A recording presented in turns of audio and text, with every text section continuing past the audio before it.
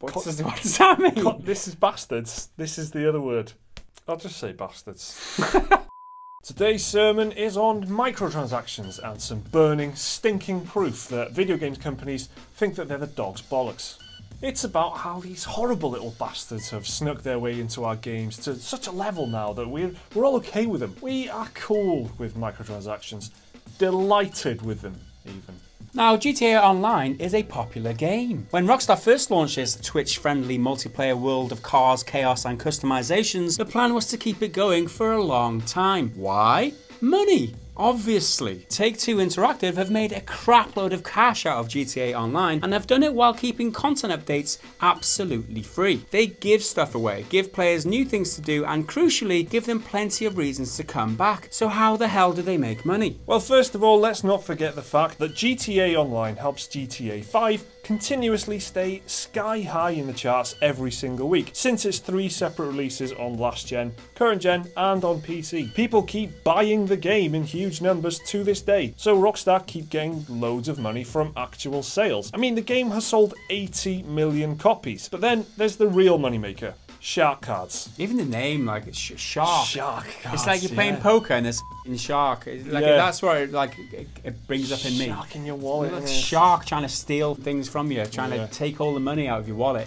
which is what they do. Players can buy in-game cash using actual real-world currency. It's a microtransaction system that allows players to buy heaps and heaps of GTA dollars to spend on anything they want, thereby skipping the graft of actually playing the game to make money. Alright, whatever. People can skip hours of grinding if they want to buy a new vehicle or some property maybe. Fine. But it's a microtransaction system that grates with a lot of the community for many reasons. It takes too long to get stuff done. It's just too much of a grind without buying shark cards. In short, all classic microtransaction complaints. It's pretty undeniable that a large portion of the player base are not happy about shark cards or the way they're handled. But here's the kicker. A big, almighty kicker square in the bollocks. Speaking at the Cohen and Company 45th Annual Technology, Media and Telecom Conference last week, there's a mouthful. I didn't get an invite to the Cowen and Company 45th Annual Technology, Media and Telecom Conference. Did you get an invite to the Cowen and Company? Did, but mine got stuck in the post box because it was so big they couldn't get it through. It was a fucking too much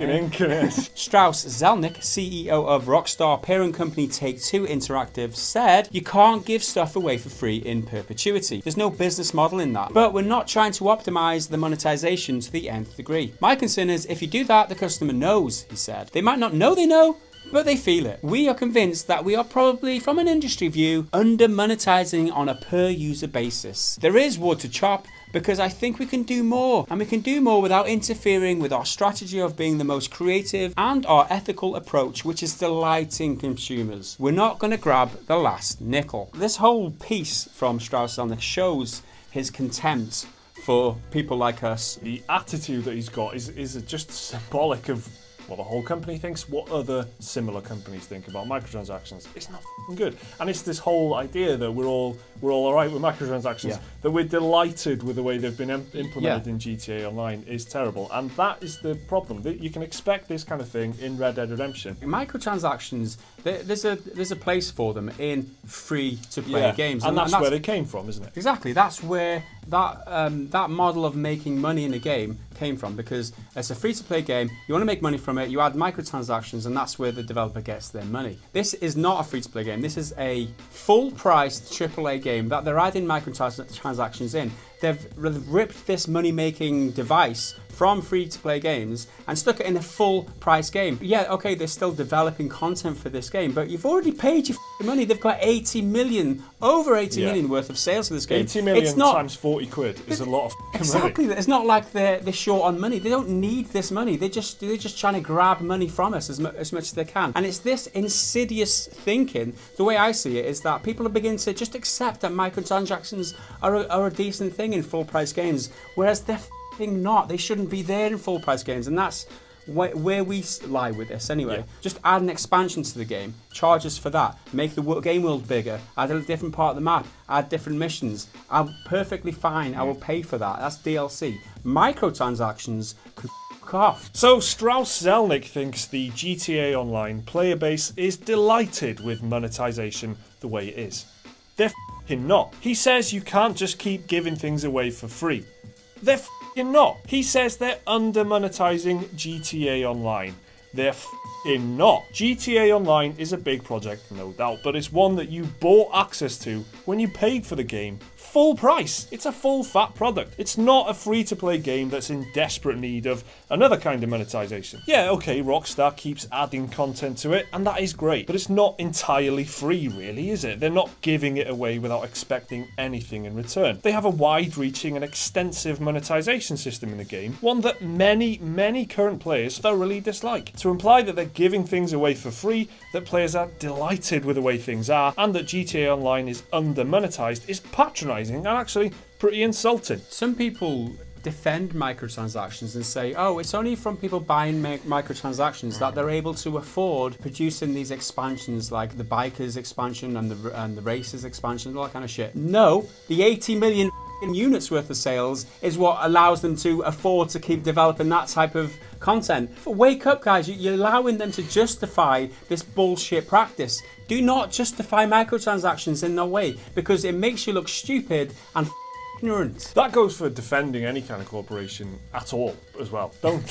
Who makes money hand over fist saying, oh, we need to charge a little bit extra because I need to fucking upgrade my Ferrari to a fucking Bentley or whatever the fuck they want to ride. Anyway, one of the most common complaints of GTA Online, and Rockstar and Take-Two in general actually, is the heavy-handed implementation of the shark cards in the game. No question. Whether any of that is valid or reasonable, it doesn't matter. That's not the point. The point is, it's being said by players of the game. They're long-standing opinions held by a sizable chunk of the GTA Online community. What Strauss Zelnick has done with his comments is either A, blindly look past everyone's complaints, or B, not realise how a huge portion of his own customer base actually thinks about his product. Either of those two possibilities are actually pretty f***ing bad. The whole industry is geared to accept this kind of mentality, that monetizing a game you've already paid for using a free-to-play model is actually okay. So I think the whole point of this video is to let you guys know how we feel about this situation, that using a free-to-play model and monetizing the full price games in this way is not okay, and we should not accept it, because you know what's going to happen. Red Dead Redemption 2 is around the corner and they're going to use the same model as they're even going to chop more wood, as he said. He's going to turn us into more wood. We are wood to chop, as Jim Sterling rightfully said. We're not wood to chop. Leave this bullshit practice out of our full price games, please. Is that too ranty? No. Okay guys, so that's our thoughts on microtransactions. Do you want Strauss Zelnick to chop your wood? Let us know down in the comments. Remember to leave a like and subscribe if you did enjoy the video. There's another video right here if you want to watch that, and a link to Patreon if you want to support the channel. See you next time.